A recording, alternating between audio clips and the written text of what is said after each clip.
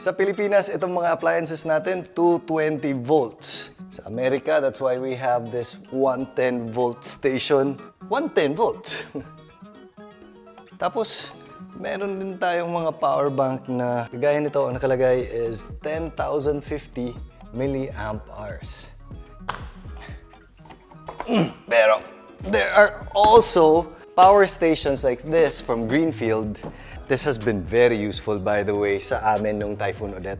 That says 800 watts. Like, this is milliamp hours. This is 800 watts. Yung kuryente is 220 volts. Plus, yung bill natin is in kilowatt hours. Ano ba talagang mga ibig sabihin nitong lahat, especially for the ordinary day-to-day person? And that's what we're going to talk about today. And by the end of this video, we will understand na mas maganda ba yung 110 ni Amerika versus yung 220 ni Pilipinas. And with this power station, when there's a blackout, ano ba pwedeng isaksak dito and gaano siya katagal maglalast? So that's the video for today, and we're going to make it as easy and digestible as possible.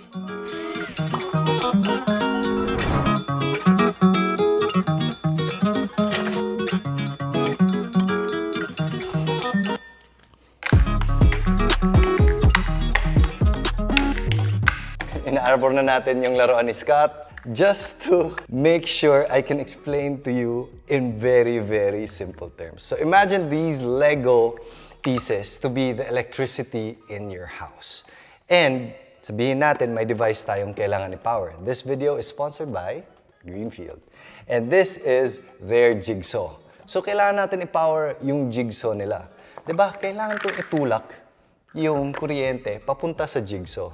I can push it very, very slow. I can push it very fast. Or I can push it sakto lang. And that amount of push or pressure is what we call voltage. That's essentially it. So, how hard I push is basically the voltage. So when it's a 120 volt outlet, it's pushing just a little bit slower than a 220 volt outlet that we have here in the Philippines. So that's basically voltage. Super simple. It's just how hard it pushes electricity into a certain device. Ano naman si amperage? Well, si amperage is the amount of electricity that I'm pushing. So I can either push 1 electricity or 2 at the same time. Or even sabihin natin, 4 at the same time. And I can still push it super slow or super fast. So, with that, makukuha natin si watts. So, si watts, madali lang. Kung mathematics, it's just voltage times amps equals watts. But what does that mean? So, sabihin natin, isang Lego piece is 1 amp. So, how much power do we need to power 990 watts dito sa Pinas? Well, all I need is 4 amps, more or less. 4 times 220 is very, very close to 900. Sabihin na, more or less na lang, sige na. And yung pagtulak ko is a little bit faster. Compared to, sabihin natin, nasa Amerika tayo and 110 volts lang tayo. So, mas marami yung amps na kailangan kong ikakarga kasi mas mabagal mag-push si voltage. Mas mabagal siya, so kailangan mas marami yung karga na amperage or the amount of electricity na tinutulak, dapat mas marami at any given point. But ano ba ibig sabihin yan in real life? Very, very simple. Yung voltage is just a measure of compatibility. Meaning if my device is nakalagay dito, let's say for example, 220 to 240 volts, I can only use 220 or 240 volts. Alam naman natin yan, na-try na natin mag-plug at pumutok, di ba? So that's just a measure of compatibility. Yung kaya niya na pressure is only 220 to 240 volts. Sa amperage naman, in our example kanina, makikita natin na kung 220 volts yung bahay ko, mas konti yung amperes na kailangan kong itutulak versus the 110 volts. This essentially means that I can cut down on the size of the wire. Mas maliit na wire ang kailangan ko pag malakas yung voltage ko. Mahina yung voltage ko, mas malaking wire ang kailangan natin sa ating bahay. So essentially, because sa Pilipinas tayo, we spend a little less on our wirings than a similar house in a 110 volt country. So that's what it means for us. And this is also why sometimes pag sobrang powerful ng device na pinapower natin at maliit yung wire na ginagamit natin, hindi siya nakakapasok, umiinit yung wire natin at nasusunog. That's basically how I understand electricity.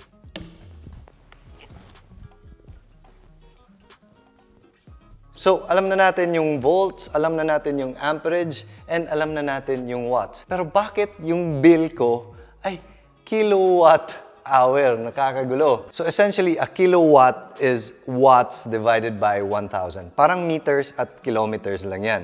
Pero bakit may hour siya? So, example, ito from Greenfield, this is their handheld vacuum. It is 600 watts.